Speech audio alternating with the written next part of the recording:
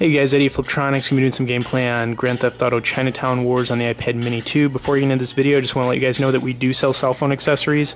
You guys can check out the annotation link above or the link in the description box below. Check us out at fliptroniks.com, and let's get into some of this gameplay. So if you guys have never played this game before, it's really awesome. It is a paid app, but it's definitely worth it. It's a different kind of Grand Theft Auto game. So anyways, let's get into some of the gameplay. Just kind of got to skip through the story in the beginning here, but